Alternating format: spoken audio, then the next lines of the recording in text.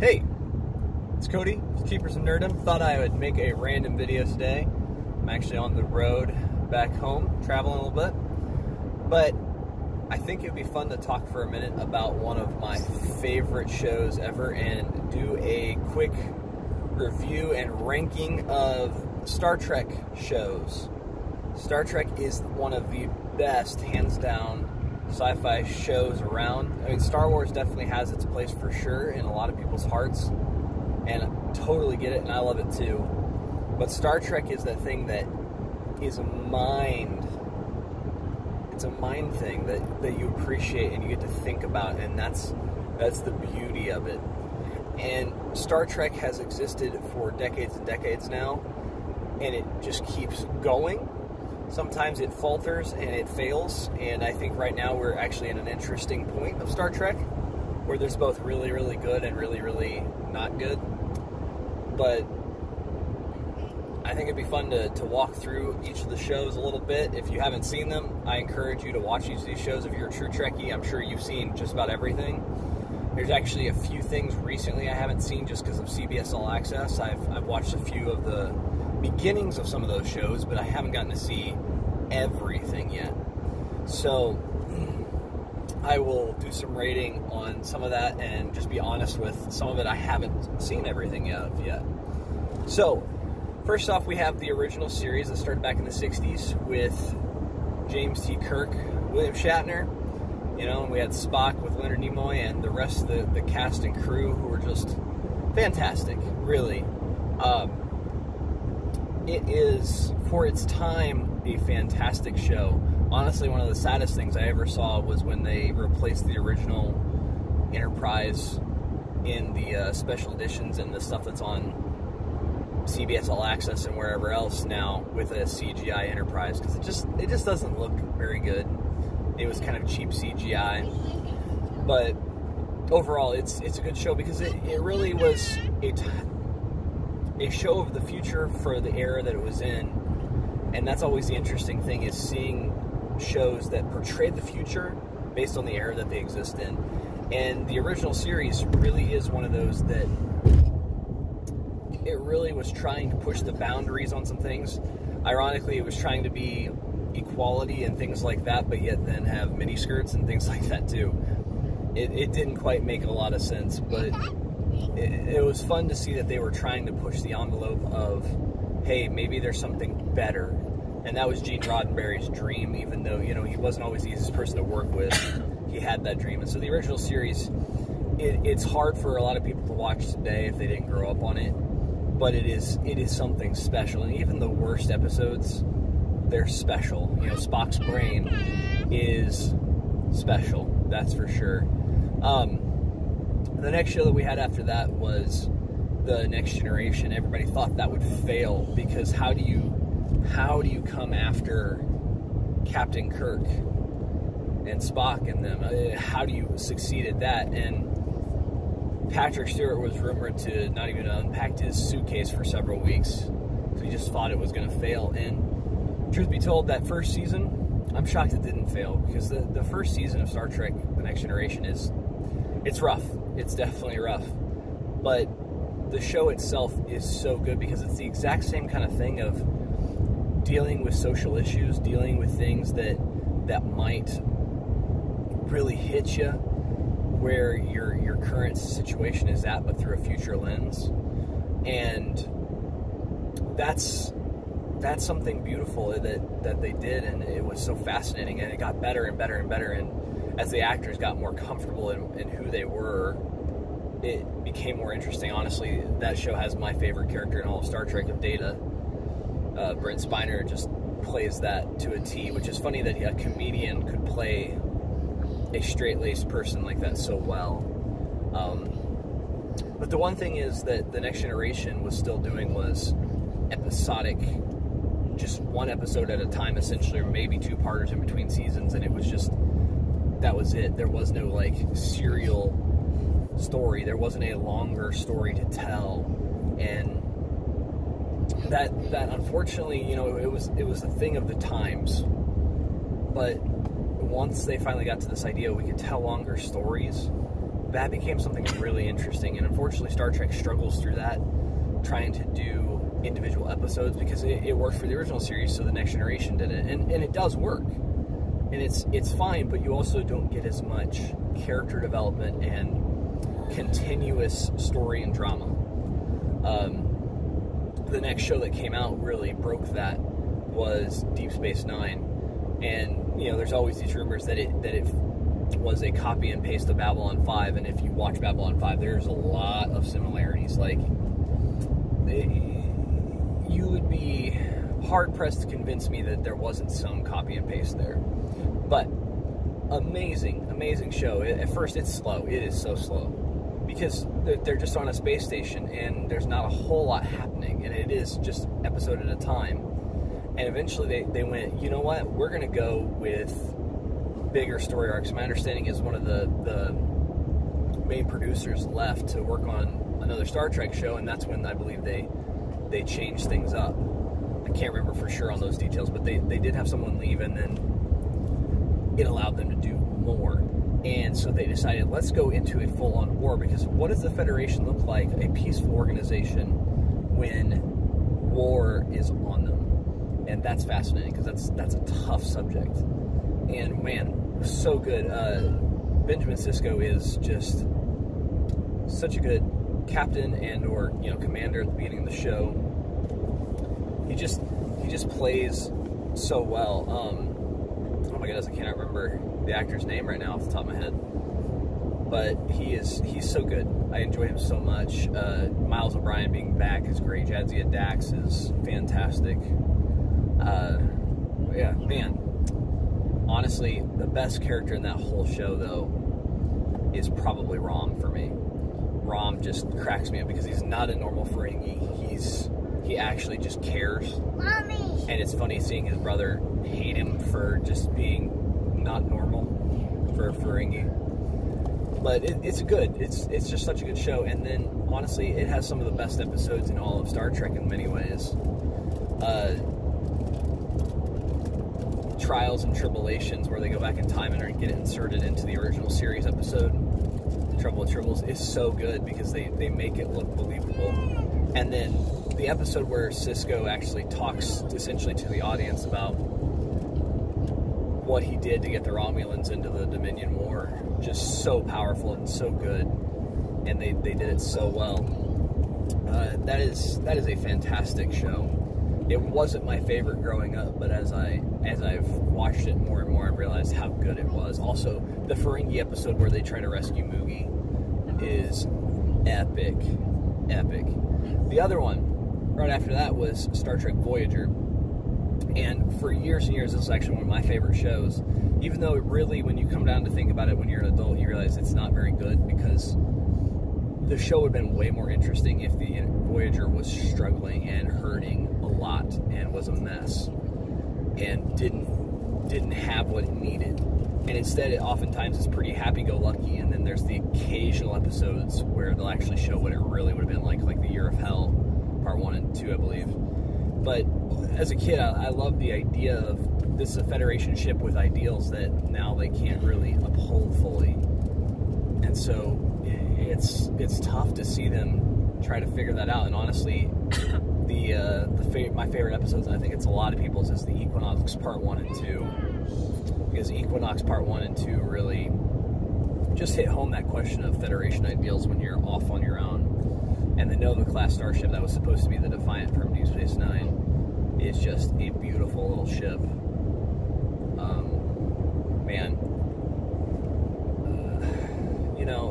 I think that's the interesting thing is Voyager also, it had some of the most interesting characters again. Star Trek has a really good job of usually having great characters, and Catherine Janeway was a great captain for us to see finally as the female lead.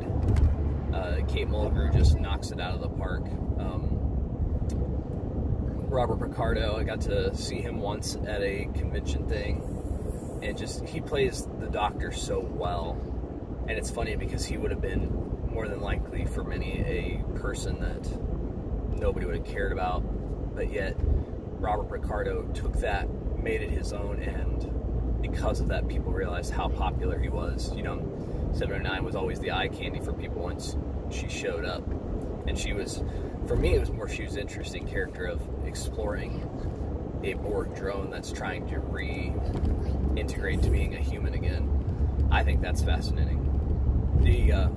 I think the biggest negative actually for me from Voyager is oftentimes the miracles that they would pull out of their butts for medical stuff.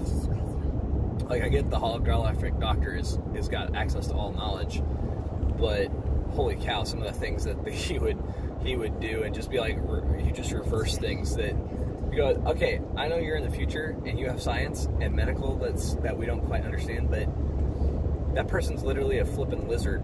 There's no way you're just turning them back into human and everything's fine. Like, that's not how this works. But, you know, that's one of those things as you grow up, you realize there's some problems.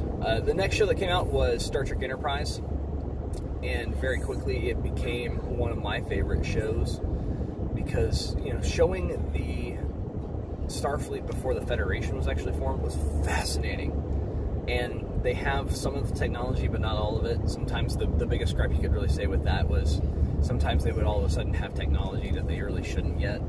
Because I was really looking forward to a very rustic, barely there Warp 5 ship that can do a few things.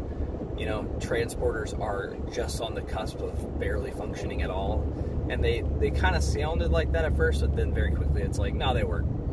You know, and just that idea of everything just not being quite there.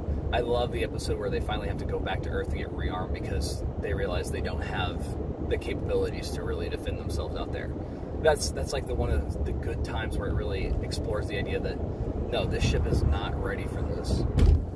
But the first 2 seasons, they're really, really, they're good of Enterprise, but they're very just single individual episodes at a time, going back to that formula, and Voyager did that too a lot. But in season 3 they decided to do a full season story arc, and at the time I hated it because I wasn't able to watch all of it, so I was really confused. But whenever it finally came out on like Netflix and other streaming services, wow, that was good, because we actually got to see a show give us a full story. And that's season 3. A story arc is really good. But then season 4, they got an extra bonus season, and season 4 is for the most part a love letter to Star Trek. And the very last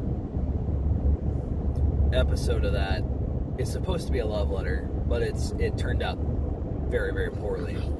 But that whole last season, other than the very last episode, is just fantastic because it answers questions. It kind of delves into some of the history. You know, like, it even answers the question of why do Klingons not have ridges in the original series. Like, they actually give some, not great answer, but at least an answer to that question. And ironically, I would really have a really frustrating time, because I'll get to that in a second, of this, but that Klingons having ridges all of a sudden.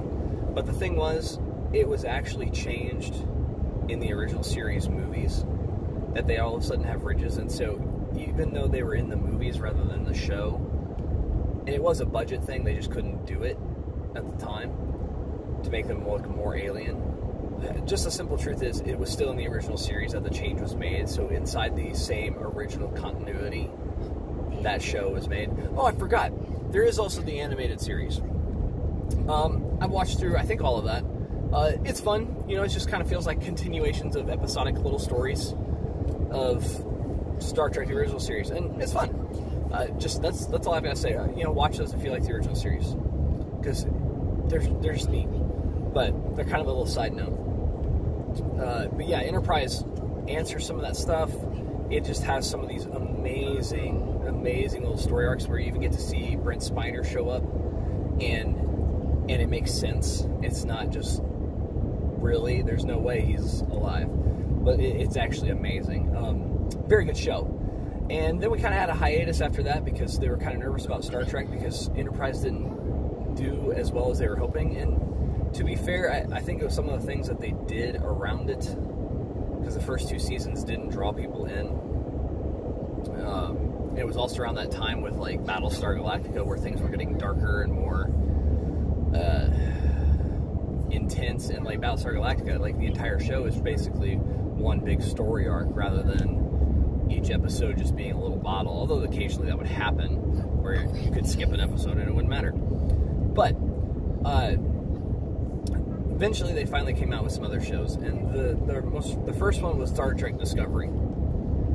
The idea of stuff slightly before Kirk's time, just a little bit before, and quite frankly, that show, I've watched the first 2 seasons. I've seen some reviews and walkthroughs of some of the 3rd season stuff, and it was just because I couldn't get access to CBS All Access at the moment. But the first 2 seasons, man, the 2nd season was way better, but the 1st season was just a mess. The Klingons do not look like Klingons. Their technology is crazy advanced compared to the original series. That's the thing, it looks beautiful. Like, the show is very, very visually stunning.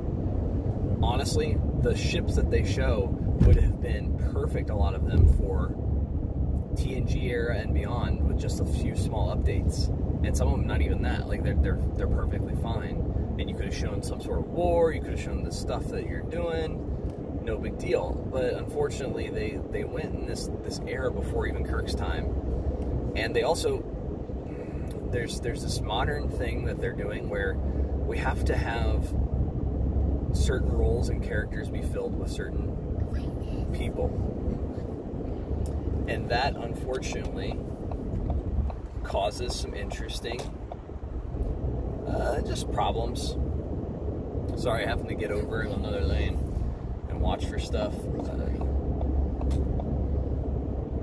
Well, let's just cut to it. There's this thing right now of female leads having to be, I'm better. Keep left to stay on I-65 North. Follow signs for I-40 West, Memphis. Will do, Alexa. All right, but the female leads have to be in control, but not just in control, like better than everyone else. And you know, the simple fact is, Star Trek had an amazing female lead in Kathryn Janeway, and she was so good, because she commanded authority and respect, but she didn't talk down to everyone. Like, she showed what true equality would look like, and it was beautiful. Like, it was really cool. And so when they introduced like Michael Burnham, it just doesn't work, and it comes across as just arrogant and then boastful and proud, and then you've got a problem of people don't like your main character. And then unfortunately there seems like there's this label of, well, you're just this or this, but really it's just, we've already seen good versions of that. We saw that in Kathryn Janeway, and we saw it in Rachel Garrett.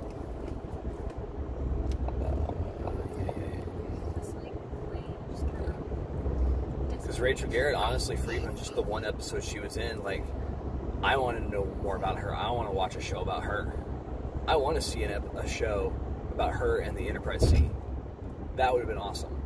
And unfortunately, they didn't take advantage of that right then and there, because, man, you guys need to still.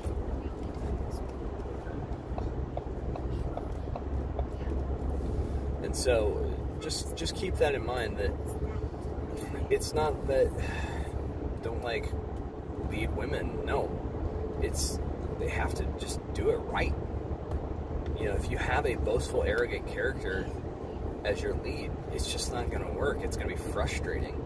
Now, if you have a boastful, arrogant character that they then explore and flesh out and give different things, like I think back to the Doctor that Robert Picardo plays, there is an arrogance there, and at first you go, oh, he's so frustrating. And finally, after the reality of he gets freedom, he starts to mellow out, and you start to realize that there's things he needs to figure out. And when he actually gets told, hey, you need to stop that, and he gets it, like that's learning, and it's good. Those are powerful things.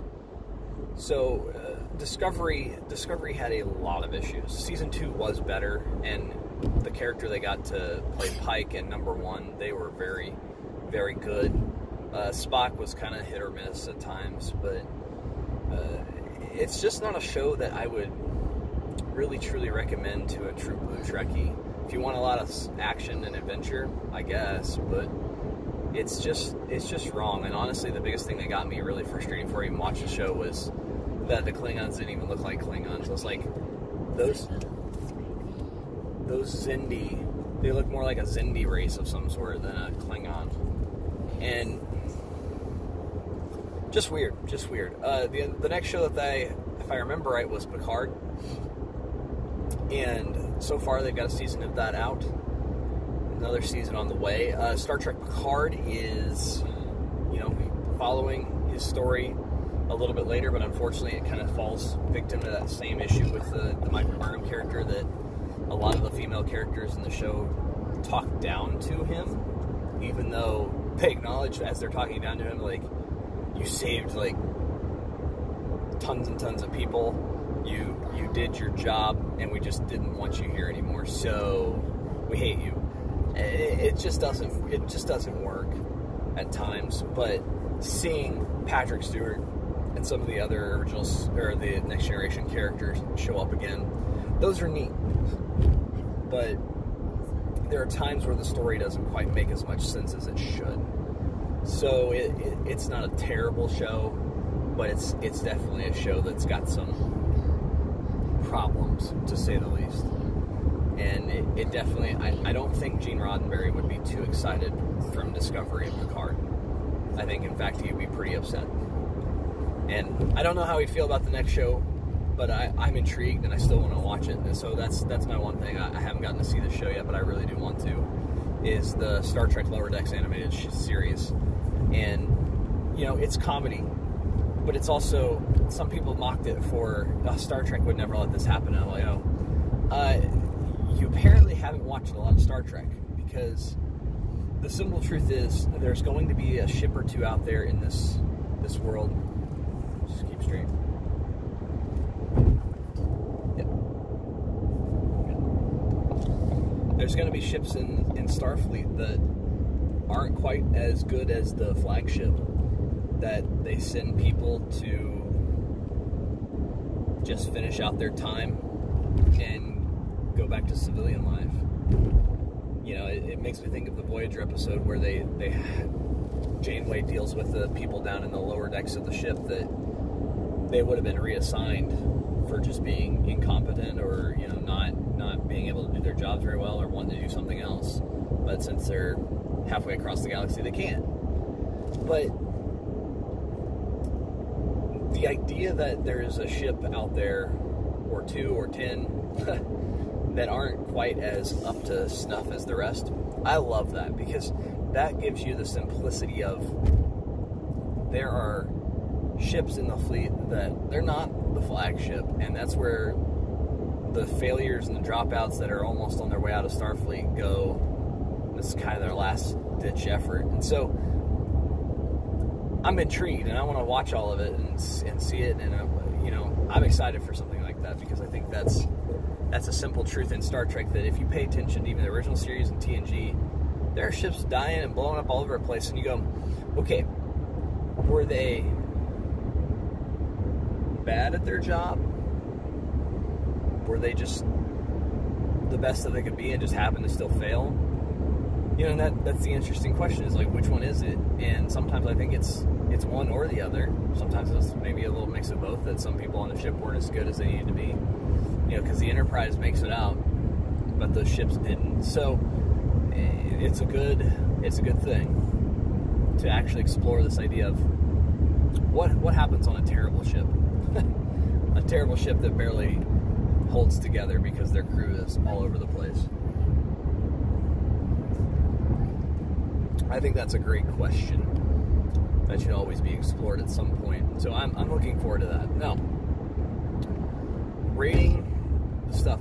One thing I would say is, if you've never watched Star Trek, you'd probably find the original series is probably the hardest of all of them to watch, period. And maybe the animated series right along with it. And I totally get that.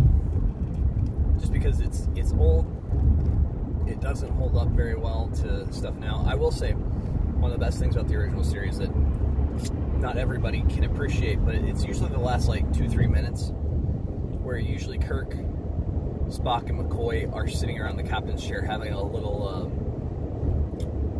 kind of like a summary meeting. And they always just have this little digs at each other or comments about what just happened, and usually there's a little smirk right as the show cuts away. It's just a neat little thing that they did back then. But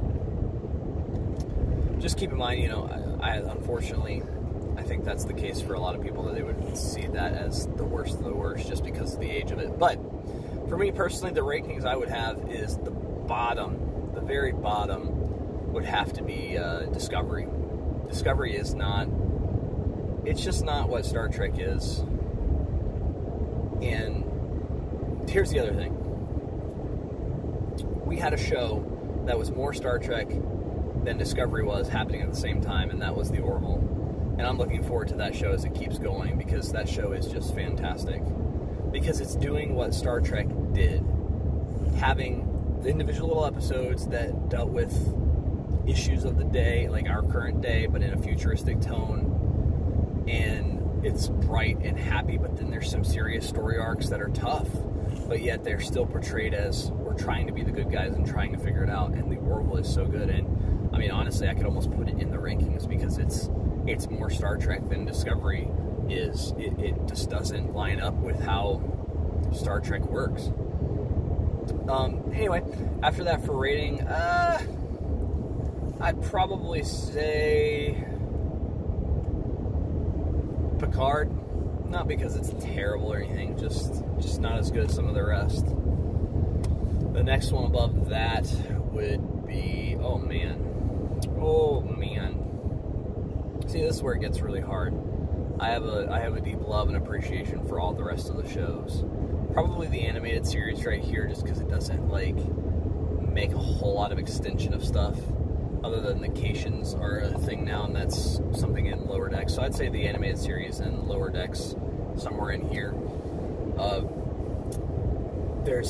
Man, it's so hard because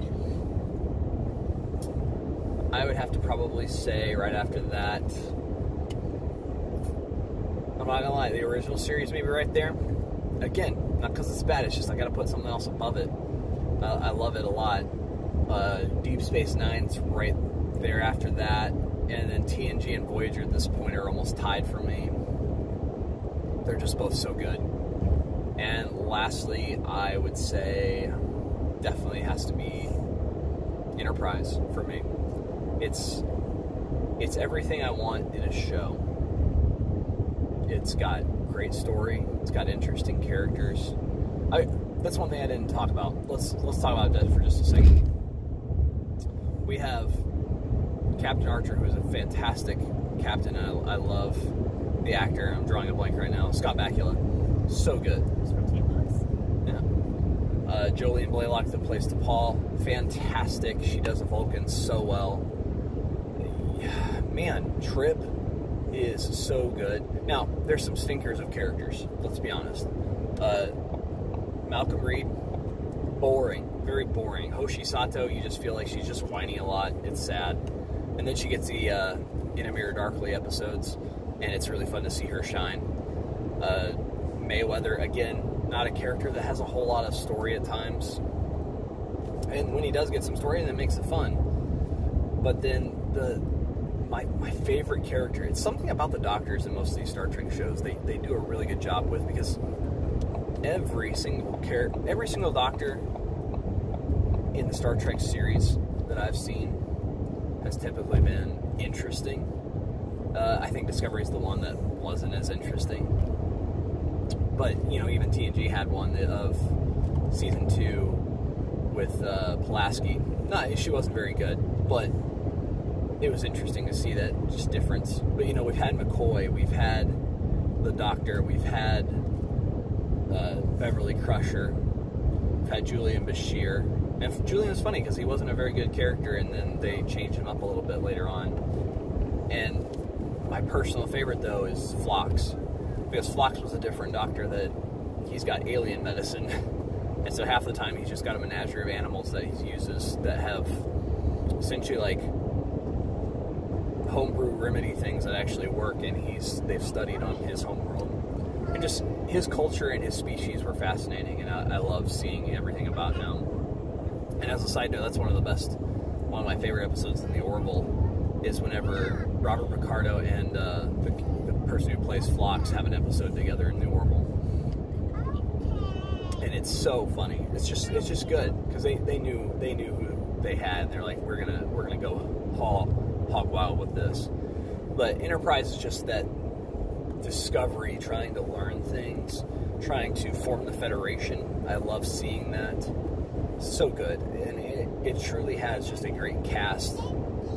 And I don't know, just a neat show that really truly was trying to answer a few little questions, have some fun in between, and they did some amazing things with it. You know, sometime I'll try to review the Star Trek movies because, man, that's a whole other thing. But I think that's where my rankings would be. There's a lot of them that are just straight up right in the middle because they're just all good for different reasons. But yeah, I would say definitely the bottom is Discovery, and the top for me is Enterprise. But what is your favorite Star Trek show, and what's your least, and why? I'd love to hear it because I think that's fascinating to have the discussion of what is it that gets you interested in Star Trek and what's kept you there. So, I've been Cody, one of the Keepers of Nerddom, and I will talk to you later. Bye.